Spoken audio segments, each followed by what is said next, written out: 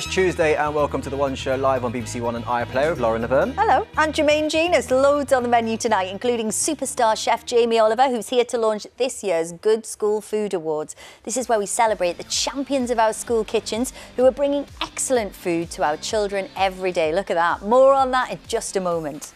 Now, two people who know all about eating well, our husband and wife team, Dr. Michael Mosley and Dr. Claire Bailey. Now, they've combined their talents to tell us how to eat well, sleep better and live longer. Sounds good to me. Oh yeah, me too. Talking of talent, earlier today, the final stage of judging in the UK's biggest children's writing competition, 500 Words, kicked off. Nearly 44,000 children sent in their stories, and today the panel of judges, including Selene Henry, gathered at Buckingham Palace to go through the 50 finalists. Ramesh Ranganathan will be hosting the 500 Word Awards ceremony later this month, where those lucky finalists get to go to the palace and meet Her Majesty Queen Camilla.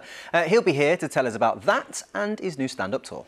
And he's not the only stand-up on the show, because we have a really powerful film with comedian Chris McCausland. Now, he's been drawing on his own experience as he meets the people who've suffered abuse because of their visible differences and finds out what can be done to shatter the stigma. Right, so we've got lots coming up, and as always, we'd like you to get involved. If you've got a question for any of tonight's guests or a comment on the show, then please get in touch in all the usual ways. Yes, but we kick off tonight with the hunt for heroes, school food heroes to be exact. Yes, Jamie Oliver is waiting in the wings, ready to launch this year's Good School Food Awards. But first, let's see what happened when he cooked up something special with last year's winners.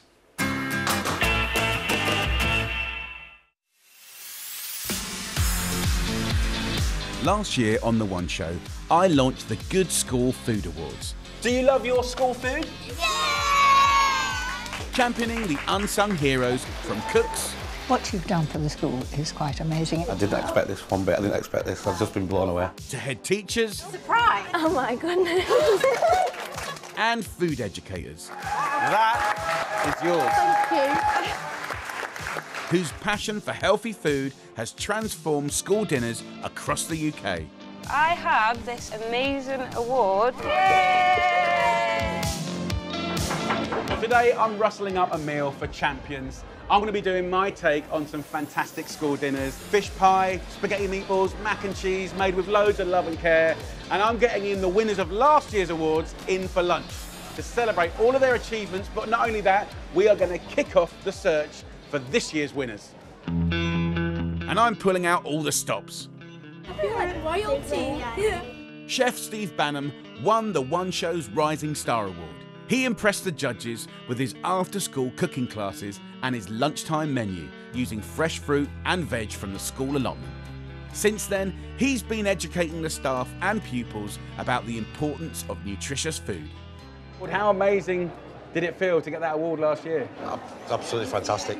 I've got to deliver more for the children because I've set the bar, so we've got to go even higher. He's our own celebrity chef now. We've got an expansion plan for the allotment because he's always looking for new ingredients. The children will pick it and bring it to the back door, and then I'll prep it and then they'll have it that same afternoon. Steve's now already involved in developing our food technology curriculum. So you're working not just on the school food, but now on the education side and up in the game. That's brilliant. You've got a double whammy here. These awards are about recognising incredible people like Steve who are making a difference to our children's health. Ladies and gentlemen, boys and girls, thank you for being a shining light of what good looks like. And now, it's time to eat! As everyone tucks into their lunch, it's a chance for me to find out what our food heroes have been up to since winning. How's the year been? It's been manic, to be honest with you. Lots of food teachers have been kind of in contact, asking what we do and how we do things, and how we do such good outcomes in such a short 1 hour. How do you feel about your teacher winning a national award? I think she deserves it. Very good, proud of her. How important do you think these awards are for amplifying and sharing what great looks like? Absolutely important, just to see that that profile can be raised across the country. It's about that recognition of everybody's hard work. We are very thankful to have her as our head teacher because she actually really thinks about our health and about how we need to get our nutritional lunch and food. Most importantly, what is your favourite school meal? Lasagna. Thankfully we got the Italians in today, so that's good. Thank you. These guys are proof of what can be done to improve our relationship with food. But there's still loads more to be done, and that's why we're here doing it all again, with a little help from some celeb judges. I'm really excited because you've got your own award this year. So it's the Joe Wicks Food for Fuel Award. Yeah. I'm looking for someone this year who is really, championing not just the food and nutrition side of things, but also movement, activity, exercise. Oh, you're making me feel like a gooseberry here. What's going on? Sit down, my puppy. So Steve, we're here to celebrate you being the winner last year, but me and Mary have a job because we need to find the new you for this year. Mary, what will you be looking for? We'll be looking for a chef that is putting his or her whole heart and soul into the business of getting children to know where their food comes from and enjoying it and taking part. He's set the standards pretty high. You have set the standards so high. Delicious, nutritious school food makes such a difference to children's health, education, and so much more. I know there's more inspirational school food heroes out there, so what are you waiting for? Get nominating! Oh, for goodness sake, I'm starving now. Here to tell us more about the Jamie Oliver Good School Food Awards is the man himself. Hello, Jamie. We got the award. You got the award. He's here. He's in the building.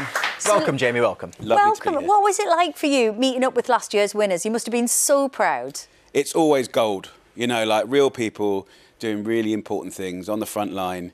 We're talking about, when it comes to school food, it's over 100,000 cooks out there feeding our kids every single day. It's a big operation, 26,000 schools, 9 million odd kids. Yeah. Nearly a quarter of those on free school lunches. It's really important. And this opportunity that we have 190 days of the year to do something positive for breakfast and lunch is immense. It's like this incredible thing. So the School Food Awards, and thank you for all your support, by the way, is about celebrating all that is good about this industry, this world. So food educators, teachers, cooks, teams. So and when you show what good is, hopefully parents and students and teachers around the country go, right, I want a bit of this, and it is theirs to have. Yeah. It's so inspiring, and there's this new award that we saw in the film just there, this Joe Wicks Food for Fuel Award. Tell us a little bit about that. Well, I've known Joe quite a while now, and he's such an amazing man, and he's done such a lot for kids in schools, PE, of course. And look, he was, I think, going to do his own thing, and I said, look, just jump on this, let's do it together, and let's unify. So he's doing anything to do with energy in, energy out, getting schools going, and whoever wins it, he's going to go to the school and get them all doing press-ups and whatever, But he's a lovely boy, and I think, we need that energy and enthusiasm, and I've been blessed. I've got some amazing judges helping. Prue Leaf, obviously Mary Berry is gold, amongst many others. It's all about getting people to support, teachers, food educators, and getting kids excited about food. Us here at The One Show, Jay, we are really looking forward to getting involved again with the Rising Star Awards. You're a judge. I am a judge indeed. He's a good cook. I can't wait. I love me cooking. I'm always trying to pick his brain. I'm always on his stuff, kind of going, what do I do with this? But yeah, can't wait to get involved. We just saw a clip there of Steve, who won last year. I mean, he's set the bar high, hasn't he? Like, what are you looking for this year to, to top that, I suppose? So look, these men and women that cook for schools are incredible. Like what they do, they often haven't got loads of resource, loads of bodies to do stuff. They create incredible menus that is nourishing and delicious for hundreds, if not thousands of kids. Like what these kids do would make most chefs cry. They have 45 minutes to feed hundreds or thousands. Yeah. So we're looking for, these people that are working at Steve's level, they're problem solvers, they're going beyond the job. They can see how powerful this is for kids. So I want to find it. Obviously, I want to see a kitchen that's full of great food and choice and being clever with budgets and food and machinery and local help. If you have an incredible school food service, a great cook, a great team, a great food educator, of course, these awards are about that. We want to find them, the judges will vet them, and then we get to give them an award, make them feel special, give them love, shine a light on them, and we know that makes a difference. It does, yeah. They'll be in the spotlight too, because the winner's going to be doing some cooking on the morning live set. Yes, no pressure, no pressure. So apart from JJ, as you said, you have got some other famous faces helping you. You've got Dame Mary Berry, she's back, Dame Prue Leith, McFly's Danny Jones. I mean, really great to have their support on this subject, isn't it? It is. We want an array of people to help us judge what great looks like and what is special. The support has been amazing, and we're getting continued support from people from all kinds of backgrounds. So I feel blessed for that.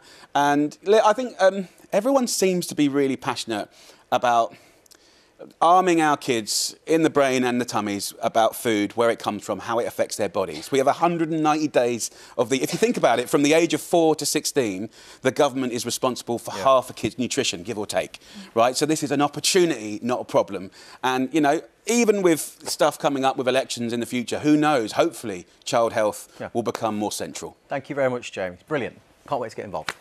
Now, the all-important bit. If you want to nominate a school for the Rising Star Award, then head straight to our website where the terms and privacy notice are available. Nominations close just before midnight on the 24th of March. So exciting. Still to come tonight, we're going to be talking to comedian Romesh Ranganathan about his new tour. Yes, but first we have not one, but two doctors in the house. Please welcome Dr. Michael Mosley and Dr. Claire Bailey. Hi, guys.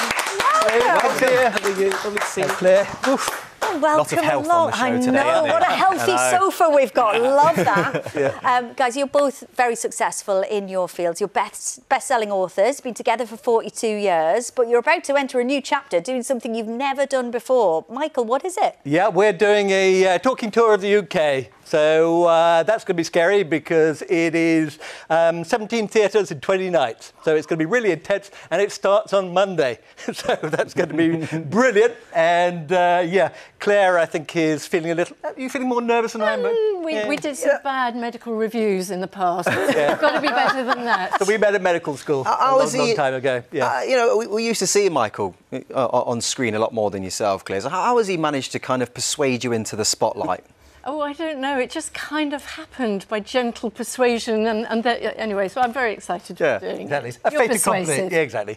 So you guys always tackle the big subjects together, and Michael, one of your areas of expertise is sleep. This is a subject that just gets everyone going, isn't it? What is the most asked question? Well, how do I get a better night's sleep? Because so many people are chronically knackered, and that's something I'm going to be dealing with in the tour on the show. And I recently have just written a book called 4 Weeks to Better Sleep, because to address that exactly. And it's based on a large clinical trial that I was involved in last year at a leading sleep centre, where we took 30 people who all suffer from chronic insomnia. Including you, right? Including me. And they'd been insomniacs for 20, 30 years. And the goal was to try and sort them out in a few weeks, which I'm pleased to say most of them we did. Fantastic. Yeah, very, very interesting. I need a bit. You need that with your early mornings. I know that. So it's about nutrition as well. So you're going to be cooking on stage. An air fryer, apparently, you're going to be... yes, we're a bit kind of slow getting into air fryers. It seemed a bit kind of faffy somehow. But now we kind of use it almost just... It's good for a couple of people. Okay.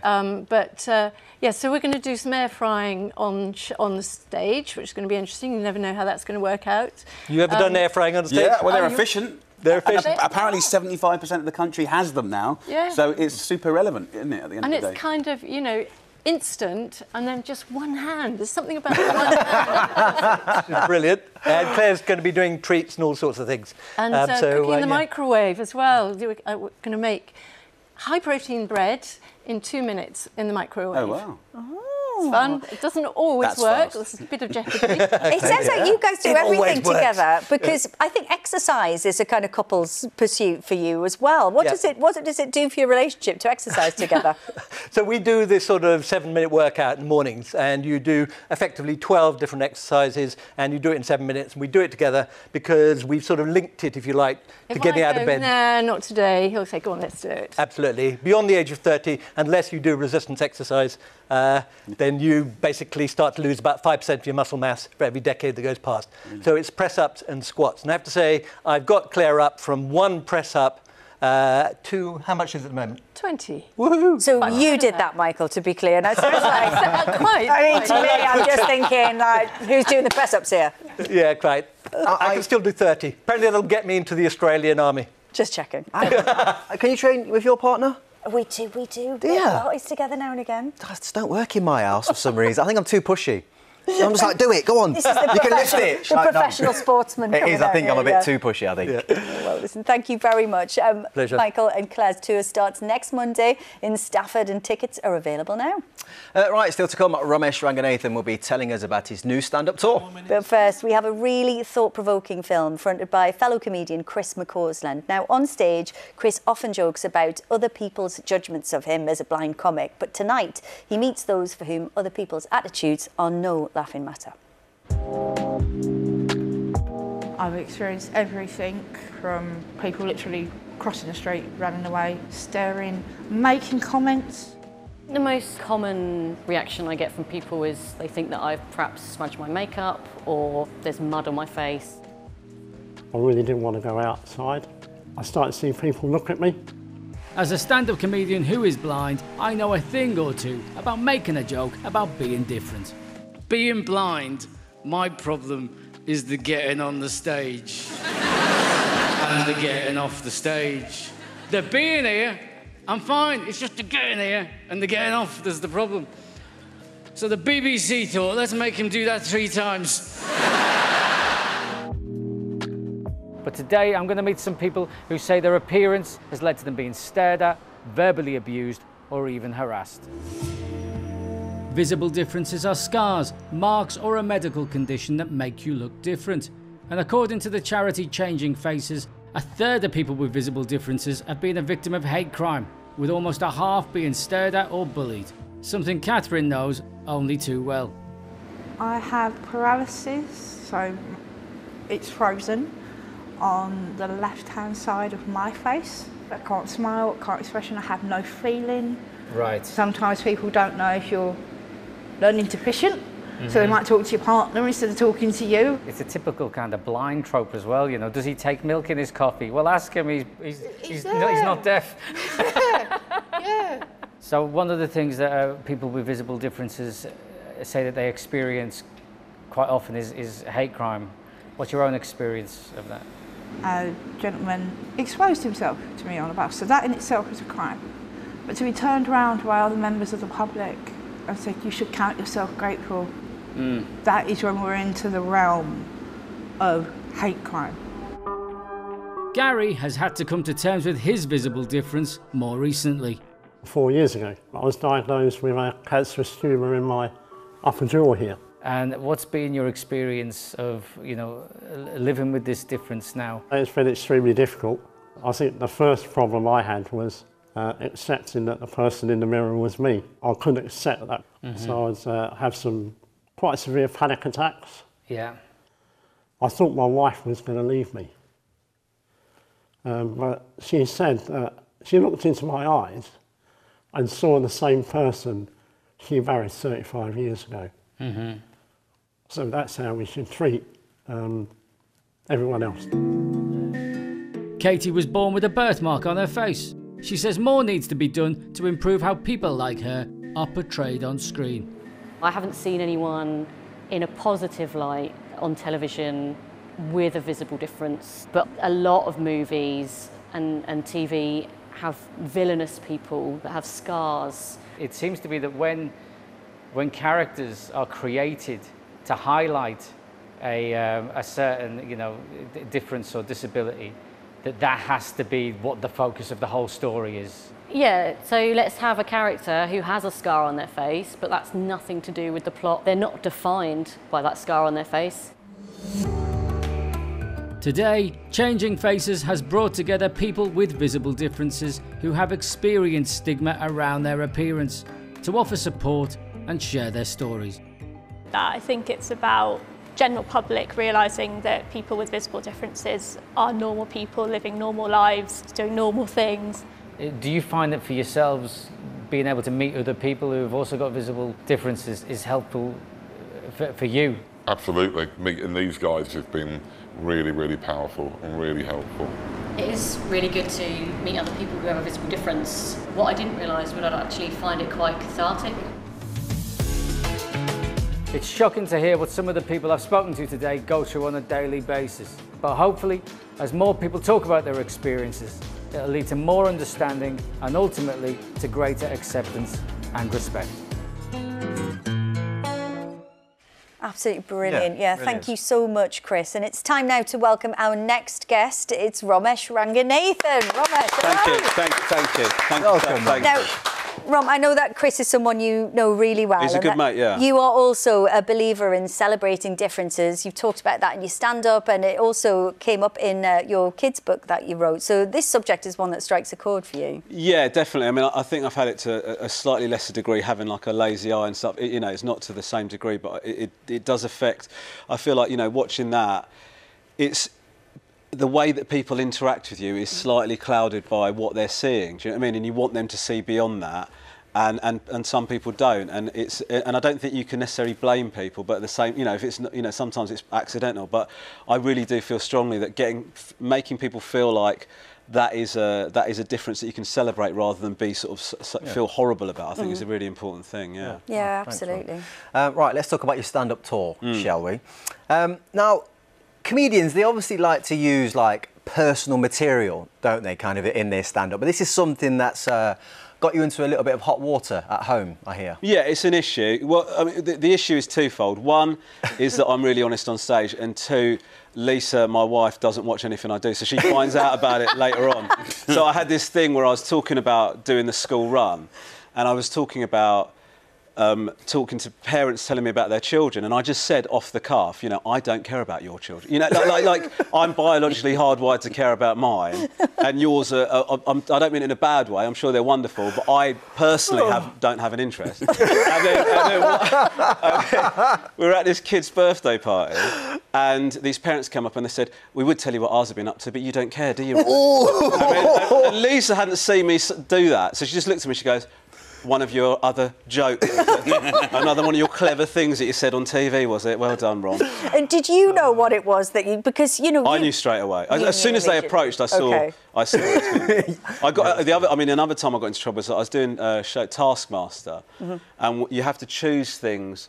Like we had to select prizes that we'd lose if we didn't win the show. And they said, bring in your worst present you've ever received. And I just forget it's being televised. So I brought in...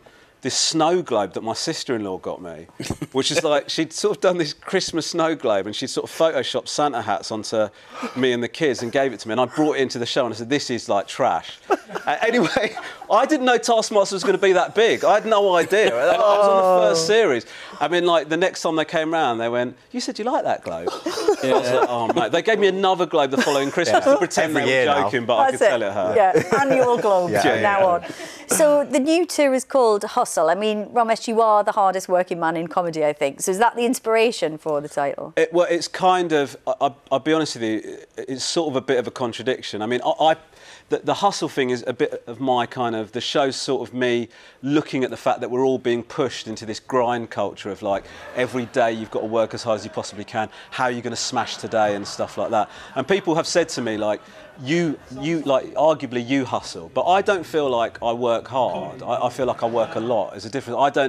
I don't find my job hard. I love what I do. I'm lucky enough to love what I do. So I can't think of the last time I dreaded going into work. I don't like being away from home, but I feel like I love my work. But I feel like we don't have to be smashing every day. We don't have to be pushing the envelope every single day. It's okay to just get through it. Do you know what I mean? Yeah. And so the show's kind of a statement on that. I mean, I'll be honest with you, I'm not making it sound that funny, but trust me, I deliver it in a really delightful way, and it's a sideways glance at life that I think everyone could enjoy.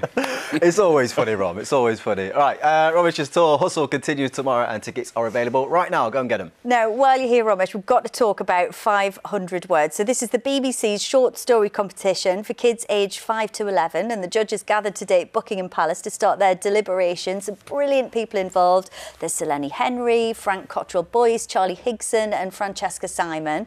And it's all geared up for this grand final event where the 50 finalists will get to go to Buckingham Palace and meet Queen Camilla. And you are going to be hosting the whole event. How excited are you? I'm very excited. It's a combination of excitement and nerves because, you know, obviously I'm going to be on best behaviour. Like, you know, there's certain things I won't be doing, like I won't be using the toilet while I'm there.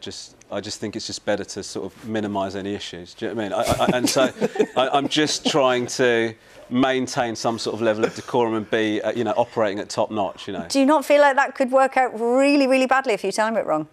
I think I will make preparations to avoid any embarrassment. Sounds like a story coming to me. Now you're going to be joined by some famous faces who'll have the task of reading out some of the winning stories. And you can actually reveal now, can't you, the first two celebrities that are going to be doing that? Yes, the first two celebrities are Hugh Bonneville and Oti Mabuse. Oh, very nice. Very exciting, yeah. I mean, these two so exciting. And look at this. This is what Oti had to say. Hi everyone, it's Oti Mabuse here, and I cannot wait to join you at the 500 words final, where I will be announcing one of the awesome winning stories. See you there. And you can watch the whole event on a Special One show. That's going to be out on World Book Day, March the 7th. And on BBC Breakfast that same morning, you'll get to see more of the judging that's taken place today. Now, Jamie, as somebody, you spoke about dyslexia for a while. You've written many books, you know, over the years. How important do you think it is, like, competitions like this exist? Really, really important. I think, like, my kids all took part in 500 words, and I think it's nice. It's like, it's exciting, and it's great that everyone gets behind it. For me, as a dyslexic kid, I would have never have done it, right? Because it just felt words were my enemy for sure, and the whole idea of reading was a bit of a nightmare. But I think, you know, things have moved on. There's more help now, and certainly for me, like things like audiobooks have been really, really powerful. And certainly when I did my kids' book, I wanted to sort of make it as immersive as possible and make, you know, get things flying around the place, sound effects, music, you know, different actors. Yeah. So for me, that would have kept my attention. But there's so much that can be done now. And I think the important thing is that everyone can write. And if you struggle to actually physically write, you can use dictaphones like I did. You can use stickies and build up narratives and characters. You can get help from people. Because I think ultimately, if you've got any kind of neurodiversity, it's about how do you learn to problem solve. Anyone can do anything. You just got to, you know, and people often say, what do these people do in your office? And I say, they do all the things I'm really bad at. And there's a lot. So I think that's a good thing about this competition, because I feel like, you know what Jamie's talking about, being a kid and feeling like creative writing is something that's not for you. This is like a no barriers competition. It's not about spelling, it's not about grammar, it's not about punctuation. It's about just creative writing. And I feel like, you know, we're trying to tackle the issue of, like, some kids may think that creative writing's not for them because they've struggled with those elements. It's not about that. It's just about coming up with a great piece of writing, a great story, something you'd want to read yourself and submitting it. So it's, I feel like it's a really positive thing. Love that. Thank you to you both. It's been great. Thank you very much. Alex and Ronan will be here tomorrow.